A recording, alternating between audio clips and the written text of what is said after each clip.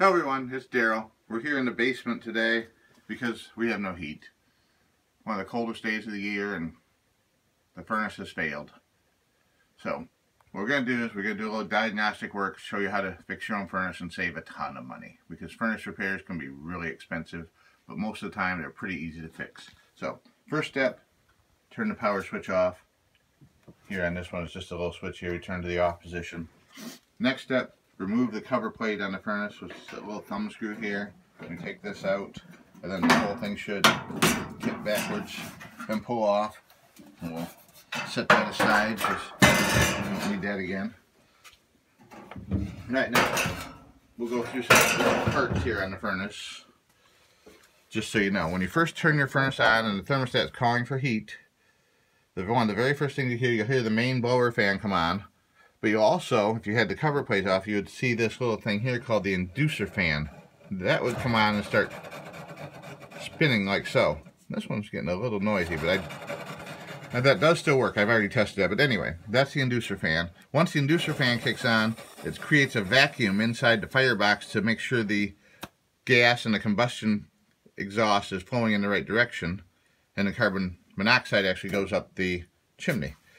So, next secondary step is the vacuum valve. These fail sometimes. What happens is when it senses the vacuum coming through this tube, these two wires connect inside and make contact. So what you want to do to check that is you put your ohm meter across both those terminals. It should not have continuity until you pull this rubber hose here off. Suck a little bit of air through it. And then while you're getting a little bit of suction of that, you'll have continuity through that switch, if that vacuum switch is good. And I've already checked that, and that vacuum switch tests good. It had full continuity through it when I applied suction to it. Let's cut. All right. And we have the voltmeter here. We set it to the ohm scale over here on this side. Ohms is this little omega symbol here. And then we take the two test leads, and you should have, if you have good continuity through something, it should show up as infinity or all zeros when you touch the two sides of it. Then you just take your probes, you touch one to each side, and look at the reading on your meter. These do go bad quite often. It's real easy to change. There's one screw right here that holds it to the furnace. So, there you go. There's one screw right here that holds this whole safety switch assembly to the furnace, and that's real easy to change. The induction motor, if it should fail, is also very easy to change. There's three, I think they're 1/4 inch drive nuts here, 1, 2, 3, that hold this whole motor assembly in place, and one pair of wires here on the bottom that you take off, and the whole thing just slides straight out. That's also everything on here is pretty easy to change. There's really not much on here that you need to be afraid of, as long as you've got the power turned off and you don't mess with the gas valve. Alright, next thing we checked are the high limit switches. There's 3 limit switches on here to make sure the furnace comes on and shuts off safely at the right temperatures. Again, we're going to use the ohm scale on here.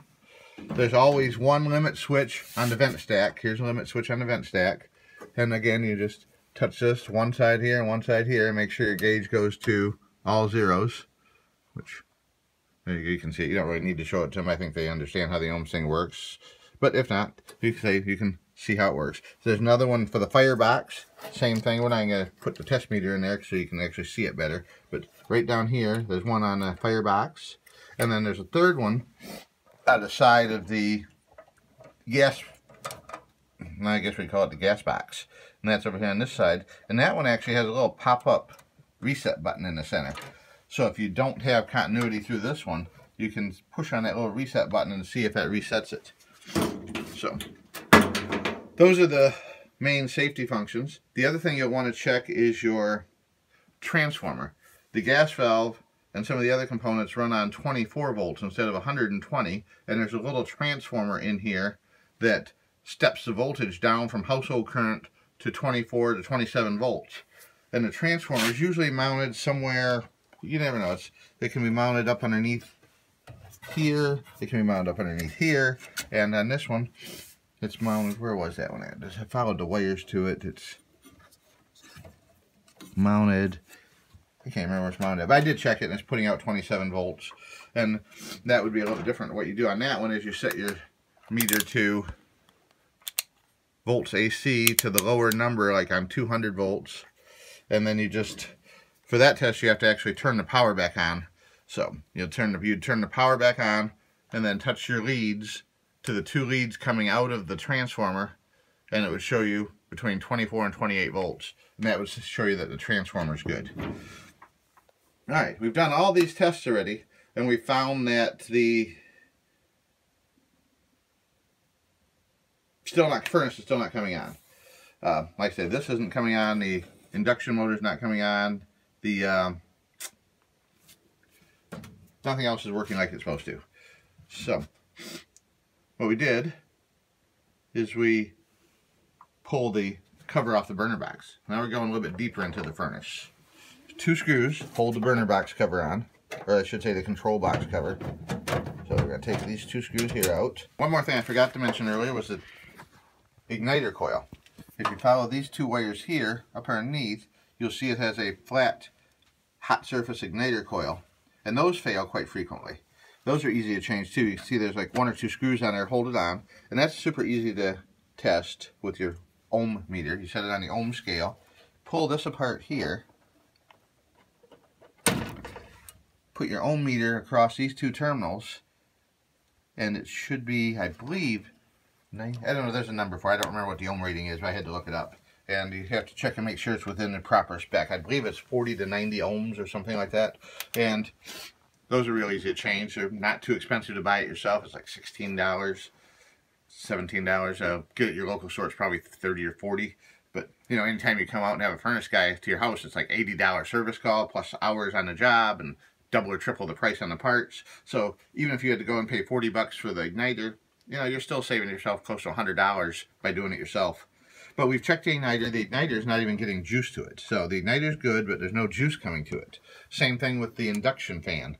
The induction fan actually worked at one point. I could see it working, but there's not juice coming to it during the startup cycle.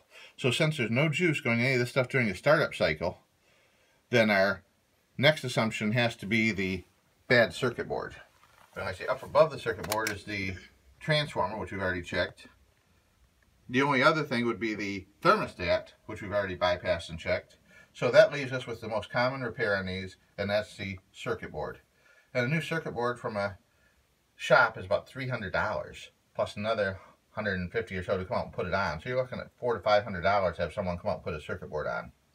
I got mine used off eBay for $35. And I'm going to put it on myself, and it looks intimidating because it's got all those wires on it. But it's really not that hard. You just have 2 screws that hold this circuit board on. And then once it's off, you can take it wire by wire and just transfer each wire back onto the board where it belongs. It's really not that hard at all. And we're going to show you how to do that and really save yourself some money. At the cat door trying to sneak in. Oh, it's the cat. Hello, kitty. Tinsel the Christmas cat. Comes and goes as he pleases.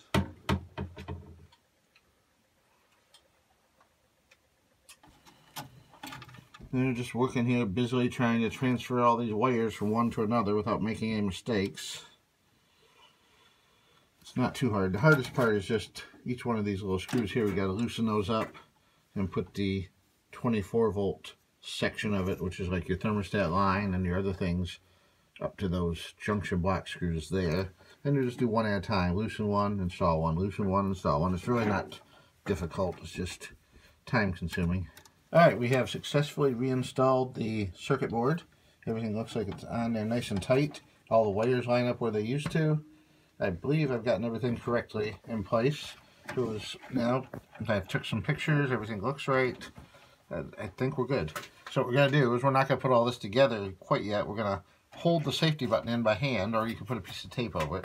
And then we're going to turn the furnace on and see if it comes on.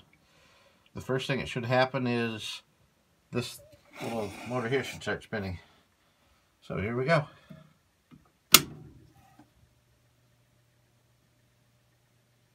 Alright, you can see there is fire in the firebox. The burner has ignited. Okay, so see the glow plugs turning on? It's going to start the flame here pretty soon. The inducer is spinning. We have flames. Alright, so Daryl changed out the whole circuit board. We ran into an issue. Our thermostat wasn't high enough temperature to make it turn on, so that was the problem. It wasn't turning on at first, but now it's turning on and back to normal. You can do it yourself, save a lot of money. Make sure you check all the little things before with your voltmeter and such. You can do it, save a lot of money. Thank you for watching. Have a great day. Bye for now.